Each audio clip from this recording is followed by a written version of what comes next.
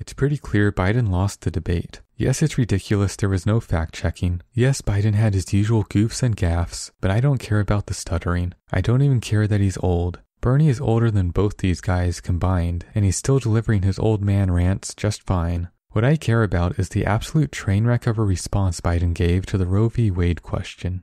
This is the first presidential election since the Supreme Court overturned Roe v. Wade. This morning, the court ruled on yet another abortion case, temporarily allowing emergency abortions to continue in Idaho, despite that state's restrictive ban. Former President Trump, you take credit for the decision to overturn Roe v. Wade, which returned the issue of abortion to the states. Correct. However, the federal government still plays a role in whether or not women have access to abortion pills. They're used in about 2/3 of all abortions. As president, would you block abortion medication? First of all, the Supreme Court just approved the abortion pill, and I agree with their decision to have done that, and I will not block it.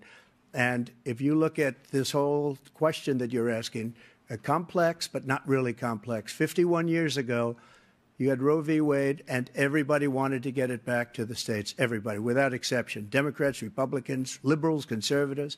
Everybody wanted it back. Religious leaders. And what I did is I put 3 great Supreme Court justices on the court, and they happened to vote in favor of killing Roe v. Wade and moving it back to the states. This is something that everybody wanted. Now, 10 years ago or so, they started talking about how many weeks and how many this, getting into other things. But every legal scholar throughout the world, the most respected, wanted it brought back to the states. I did that. Now the states are working it out. If you look at Ohio, it was a decision that was an end result that was a little bit more liberal than you would have thought. Kansas, I would say the same thing. Texas is different. Florida is different. But they're all making their own decisions right now. And right now, the states control it. That's the vote of the people. Like Ronald Reagan, I believe in the exceptions. I am a person that believes. And frankly, I think it's important to believe in the exceptions. Some people, you have to follow your heart. Some people don't believe in that. But I believe in the exceptions for rape, incest, and the life of the mother. I think it's very important. Some people don't. Follow your heart. But you have to get elected also. And because that has to do with other things. You got to get elected. The problem they have is they're radical because they will take the life of a child in the 8th month, the 9th month, and even after birth. After birth, if you look at the former governor of Virginia, he was willing to do this. He said, we'll put the baby aside and we'll determine what we do with the baby, meaning we'll kill the baby.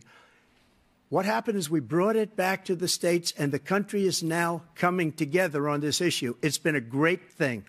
Thank you. Even Republicans can recognize Trump's lie here. Overturning Roe v. Wade was incredibly unpopular and likely cost Republicans the midterms. Losing abortion rights was one of the worst long-term consequences of Trump's presidency, and there is overwhelming support for Biden to bring it back at the federal level. Republicans' best hope during elections was to just avoid talking about it, but their new hope is to let Biden talk about it instead. Thank you. President Biden? It's been a terrible thing, what you've done.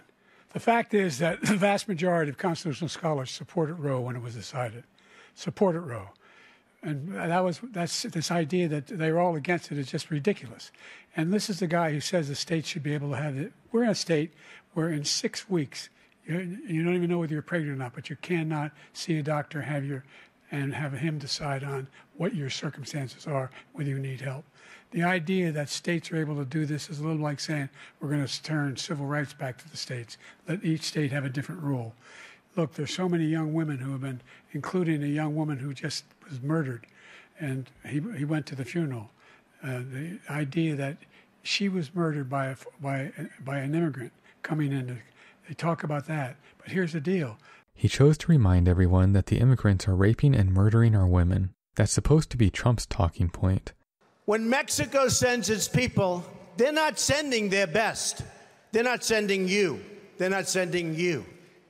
They're sending people that have lots of problems, and they're bringing those problems with us. They're bringing drugs, they're bringing crime, they're rapists, and some, I assume, are good people. We shouldn't be hearing that from a Democratic candidate.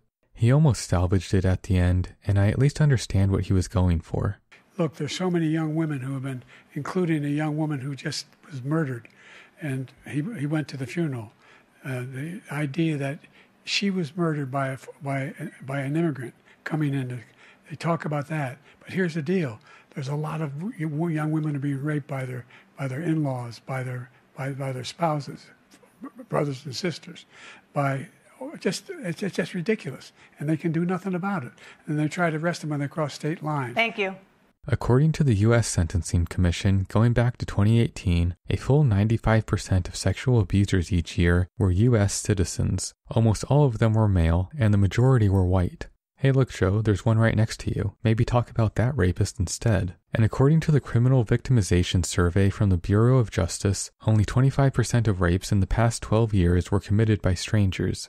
Biden was correct that it's partners and acquaintances committing the majority of sexual violence. Despite the right-wing rhetoric, this is not an immigration problem, except he never connected it back to Roe v. Wade. So I have to wonder why turn the discussion that way in the first place. Trump didn't bring up immigrants in his answer, so why did Biden?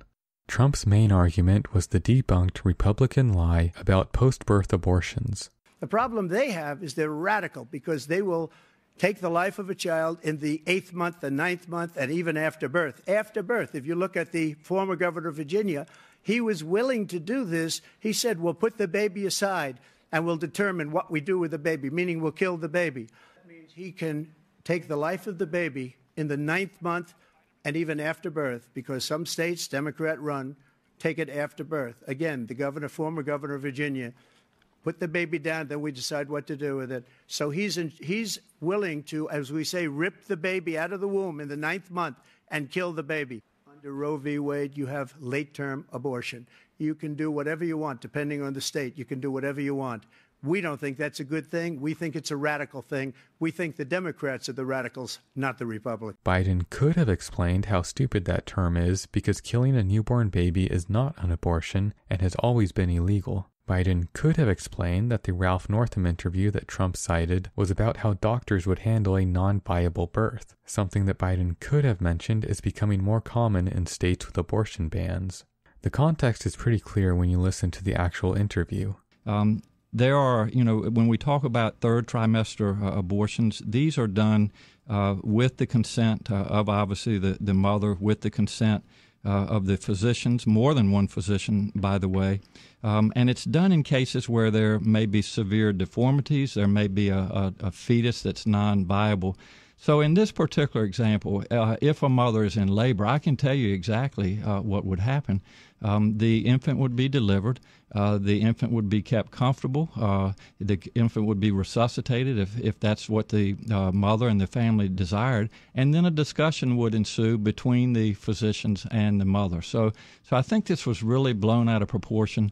But again, we want the government not to be involved in these types of decisions. We want the decision to be made by the mothers and their providers. And this is why, Julie, that legislators, most of whom are men, by the way, shouldn't be telling a woman what she should and shouldn't be doing with her body. Biden could have then explained that forcing people to carry non-viable pregnancies to term is not only abhorrent, but dangerous for the parent's health. Biden could have mentioned that late-term abortions made up less than 1% of all abortions under Roe v. Wade.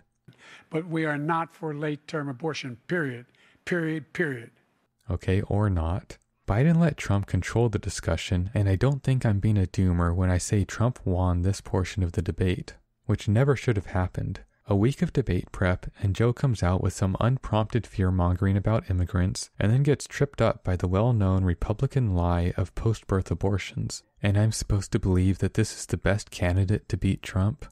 I said in my last video that I don't think either of these guys have dementia, and I still stand by that statement. But if Biden can't even defend abortion rights during a debate, then maybe he's not a good candidate. The people who actually decide these elections, as bad of a system as it is, are the undecided voters in swing states. And this time there is no give Trump a chance, maybe he won't be as bad as you think. We've all seen what a Trump presidency is like, so you can keep asking those special little voters if they'd really prefer the mini-fascist over the stuttering grandpa, but at some point you have to realize that their answer is, maybe. Just because Trump sucks doesn't mean everyone has to vote Democrat, or at all. and it shouldn't be left to the voters to justify whatever slop the DNC puts in front of us.